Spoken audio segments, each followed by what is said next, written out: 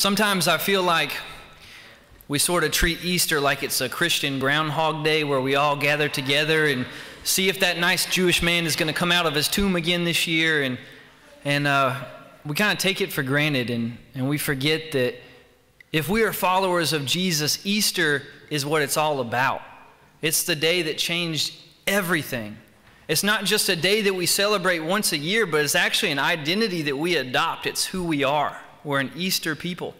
And I don't know how you can sing the song that we just sang without feeling like revival might break out among us today if we're not careful. So I'll try to tread lightly. Our scripture this morning comes from 2 Corinthians 3, verse 17. Now the Lord is the Spirit, and where the Spirit of the Lord is, there is freedom. Good. A few of you know that. Bonus points for the pastor. It's a good verse. It's simple. It's straight to the point. But it's also powerful. Where the Spirit of the Lord is, there is freedom. That's so good. This is a verse that I'm sure many of us are familiar with and that we've heard before. And this morning, there's a couple of simple truths that I want us to unpack together from this verse that we can apply to our faith and to our everyday lives. Now, I don't know if you guys have noticed this before, but one thing that we tend to do from time to time with Bible verses, especially ones that we like, is that we tend to take them slightly out of context. Have you ever noticed that before? For example, I can do all things through Christ who gives me strength. That is true. However, if you're a 45-year-old couch potato, you're probably not going to go outside and dunk a basketball with the strength that Jesus gives you. That's not exactly what that scripture means. So when we look at this scripture, where the Spirit of the Lord is, there is freedom, I want us to put it into context this morning. In 2 Corinthians chapter 3, the Apostle Paul isn't making a general statement about freedom found in God. He's writing a letter of encouragement and witness to the church in Corinth. And he's making a very specific point here. He's spelling out for the people how Jesus' death and resurrection have changed everything. He's talking about how before Jesus, there was always distance between God and his people. There was a barrier. There was a gap. There was something that separated them. The people of God were under the old covenant that we call the law of Moses. Now, the law of Moses was a rigorous and unforgiving rule book that was meant to keep people within the boundaries that God had given them. But of course, people being people, we added some things to it. We made it more difficult, and nobody could live up to the rules as they were set. And because nobody could fulfill the law of Moses, and because nobody could keep all of the rules, the people had this system of making sacrifices to atone for their mistakes and for their sin. But no one could fulfill the law. No one could keep all the rules, and so no one was righteous. And because no one was righteous, no one was able to be in the direct presence of God except for the chief priest, and only he got to do it one time a year. He went behind a special little curtain, and he came out, and he told the rest of God's people what God was up to. There was a disconnect between God and his people, and there was a barrier that separated them from one another. Have you ever felt separated from God? Have you ever had a time in your life where you felt like God was far away and that there was nothing that you could do to close that gap? A time where you felt as though no matter how hard you try, you just couldn't connect with God. Talk about loneliness. But then, in stepped Jesus, and everything changed forever. Because Jesus did not see equality with God as something to be held on to, but he willingly chose to humble himself and to give that up and to come to earth and be born as a baby, a helpless baby. God as a helpless baby in a manger to an unwed teenage mother. And he lived the perfect life that we couldn't live, and he died on the cross for our transgressions, and he raised from the dead 3 days later. This is good news, amen? Because of what Jesus accomplished on our behalf, we're no longer under this law of Moses. We no longer have a list of rules as long as a CVS receipt that we have to follow in order to be in the presence of God. When Jesus rose from the dead, the veil that separated God from his people was torn forever. We no longer have to make sacrifices because Jesus was our once and for all sacrifice. We no longer need a chief priest to tell us what God's up to because Jesus became our high priest. Because of what Jesus did, you and I are able to know God. Do you ever just stop and think about how crazy that is? That you and I are able to know God. This is the freedom that Paul is talking about in 2 Corinthians chapter 3. And it's what makes our faith different from any other faith on the planet. Every other world religion is stuck on this system that relies on our own works in order to get to God. In Islam, you have to follow the 5 pillars. In Buddhism, you do the meditations of the Buddha, and all of them have different rules, but basically you're trying to just let the good outweigh the bad on a scale, cross your fingers, and hope for the best. It's not so with our faith. Our faith is not about a set of rules and regulations. Our faith is about getting to know a person, and that person is Jesus Christ. When Jesus rose from the dead, a new covenant was established between God and his people. There's no longer this scale weighing out our good deeds and our bad. No matter who you are, no matter what your background or what mistakes you've made, no matter how long you've been separated from God, no matter what baggage or hurts or doubts you may have, you're free to be in the direct presence of the same God who spoke stars into existence. You're free to learn to hear the voice of the same God that called your name when you were in your mother's womb. You can share your deepest hurts, your biggest fears, and your worst mistakes with God and still be accepted by him. No matter what. No exceptions. No ifs, ands, or buts. He'll accept you for how you are. Isn't that cool? Isn't that a good thing? You don't have to do anything because Jesus has already done it all for you. All you have to do is believe it and receive God's Holy Spirit. That's the freedom that Paul is talking about. And where the Spirit of the Lord is, there is this type of freedom. And the Spirit of the Lord is here this morning. And that freedom is here this morning. And it's available to you. God, I ask right now that if there's anyone here who is stuck under this old law, God, that feels the weight of trying to do it all on their own, I ask that you'd set them free from that this morning, Jesus. If there's anyone that's carrying a burden that's too much for them, that's too heavy, I ask that they would give it up to you this morning, Jesus. If there's anyone here this morning, Lord, that feels far away from you or that's struggling to connect with you, I pray that you would help them to know that you're already here and that you love them. So God, help us to walk in this freedom. Let us connect with you this morning. We thank you and we ask for that in your name, Jesus. Amen. That's our first simple truth this morning from this verse. I want you to repeat this after me. Jesus set us free from the law. Jesus set us free from the law. Now, it doesn't stop there. That's just the first half. That's the first truth that's present in this verse. I want to take it a step further, but if I'm being honest with you, sometimes I think that we act like it does stop there.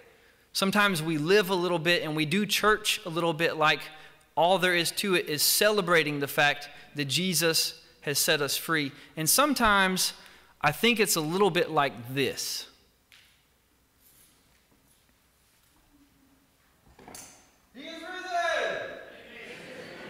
Oh, thank you for joining us for Holy Week and Easter.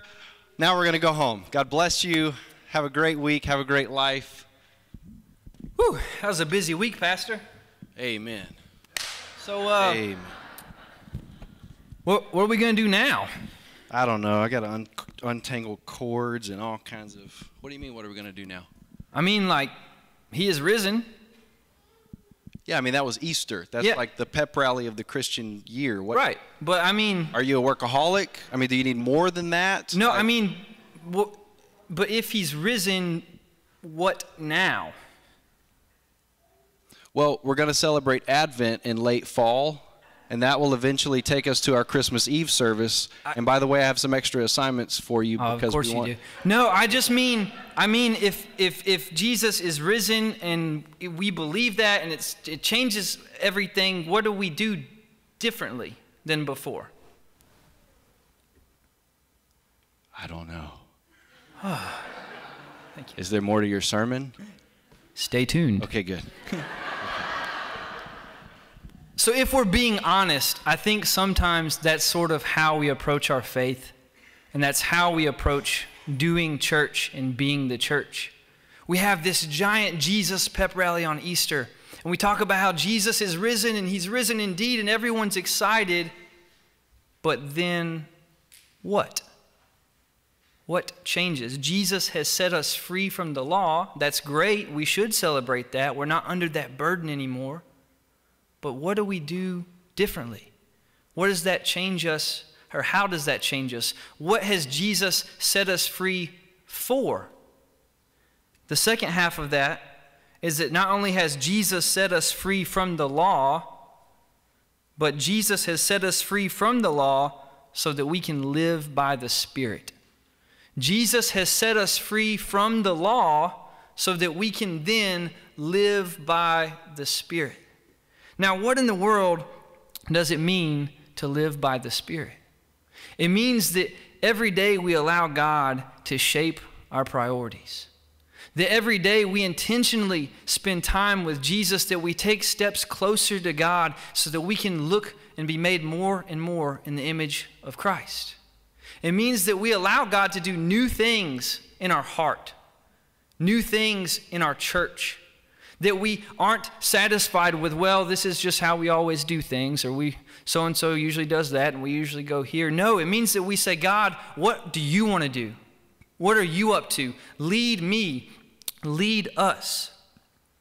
In Acts chapter 2, the early church is gathered together, and Jesus had just risen from the dead, and he appeared to the disciples and to Mary, and he's ascended into heaven, and he told them to gather in the upper room and to wait and to pray because he was going to send his Holy Spirit. And I think that sometimes churches are guilty of acting like the Holy Spirit never arrived. Sometimes I think that we gather together and we sing praise and we mean it and we believe that Jesus died and that he rose, but we act as though the Spirit was never sent and we're still waiting on God to do something else and to take the next step when really God's Spirit was poured out long ago at Pentecost. A little bit later in Acts chapter 2, the Holy Spirit comes like a violent thrashing wind and shakes the whole place where the disciples are gathered. And Peter stands up and he proclaims that a verse out of Joel has been fulfilled in the sight of all the people. And this is what he says. He says, your sons and your daughters will prophesy. Now, I know we hear that word, we think future telling, but a lot of times in the Bible when they say prophesy, they mean speak truth to power. Now, think about this. The littlest of your group will speak truth to the power, will speak truth to those in power. Whoa, that's not very comfortable now. Hold on. The next thing he says is your young will see visions. Now, this is an upside-down pyramid. So first we have the youngest people who are speaking truth to those in charge, and now we have the young, so one step up, who are casting the vision for this whole thing. Wait a second. But then he says, and your old will dream dreams.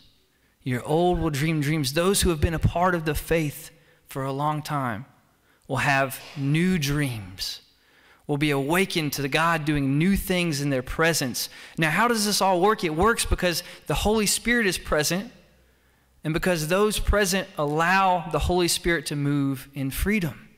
They allow the littlest to speak truth to power. They allow the young to cast vision, and the young allow the old to dream new dreams, and we all work together to accomplish the task that God has given us. That's how it's designed. That's what it means to be church. Jesus didn't just set us free from the law so that we can celebrate and have a party once a year. He set us free from the law so that we can live every day by the power of the Spirit. Do you realize this morning that you have access to the same power every day that rose Jesus from the grave?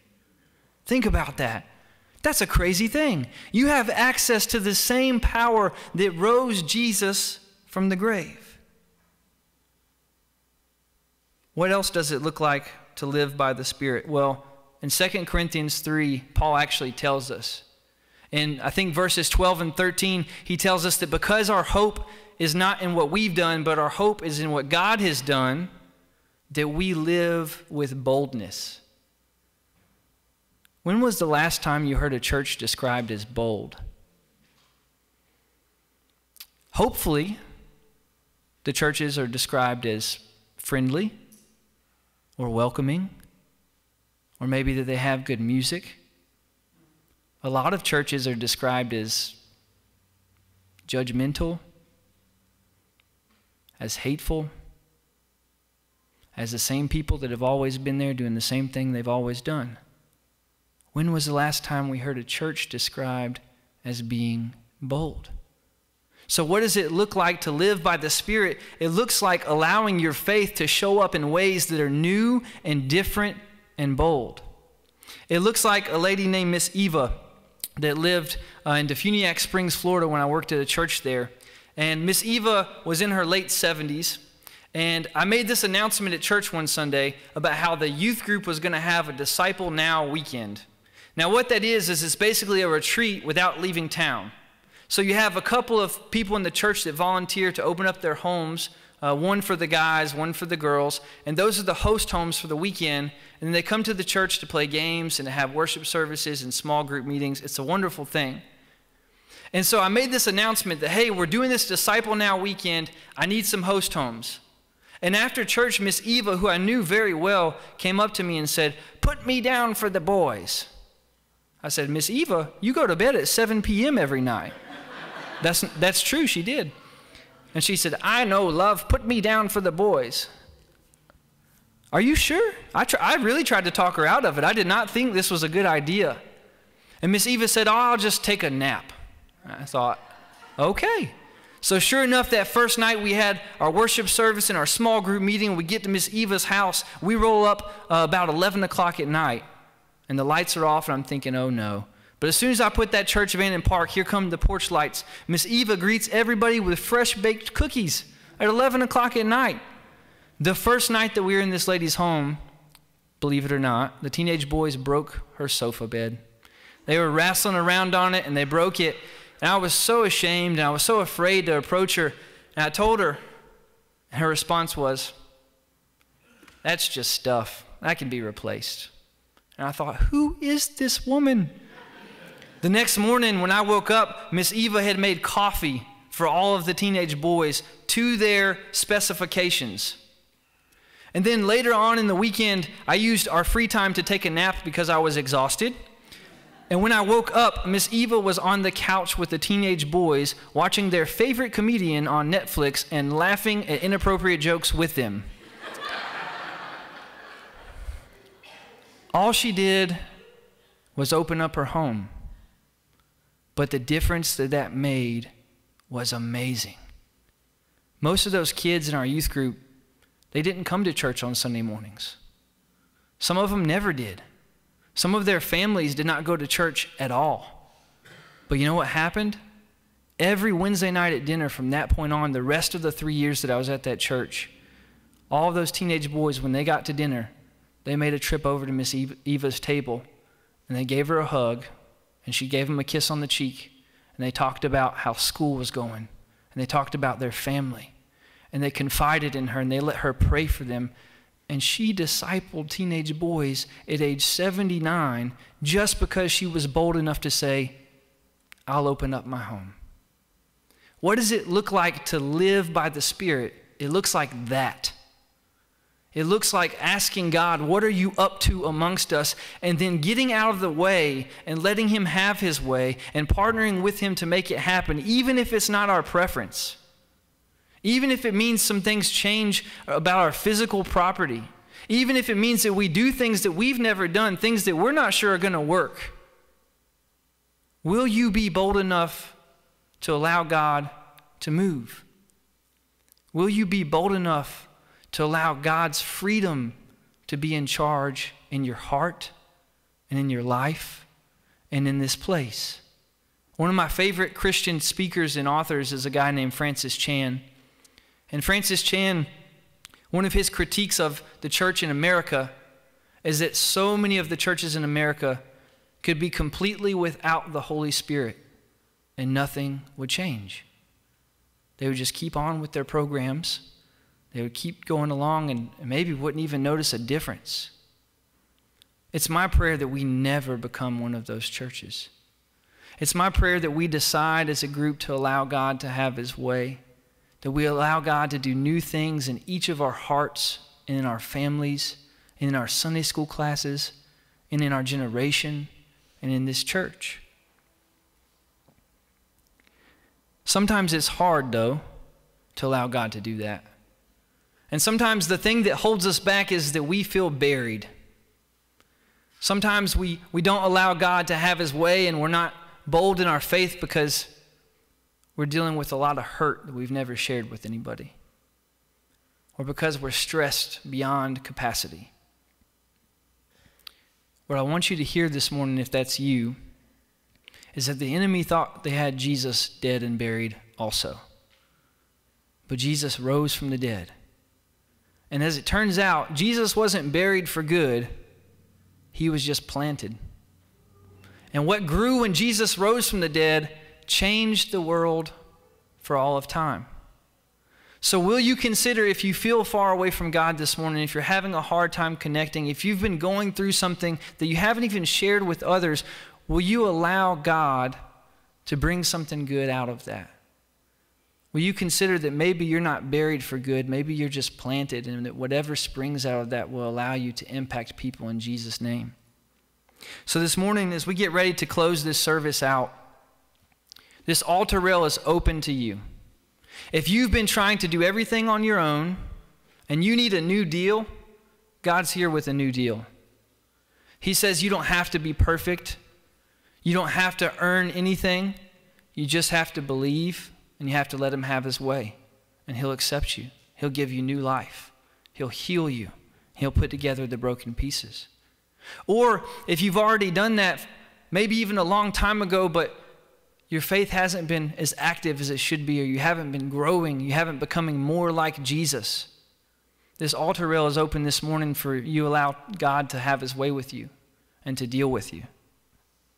Where the Spirit of the Lord is, there is freedom, and it's available to all of us this morning.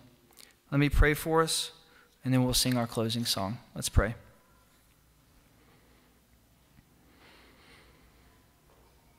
God, as we close out our time of worship, I just ask that you would help us to be bold, that you would give us a faith that doesn't worry about our own personal preference, a faith that's bigger than how we've always done things. And God, even a faith that's bigger than our own imaginations, because your imagination is far greater than ours. So Lord, help us to get out of our own way. Help us to allow you to have your way in each of our hearts, in this room, and in our church, God. So Lord, we praise you for all that you're doing amongst us. And we ask that we do our part to be faithful as you lead us. It's in Jesus' name and through his power we pray it. Amen.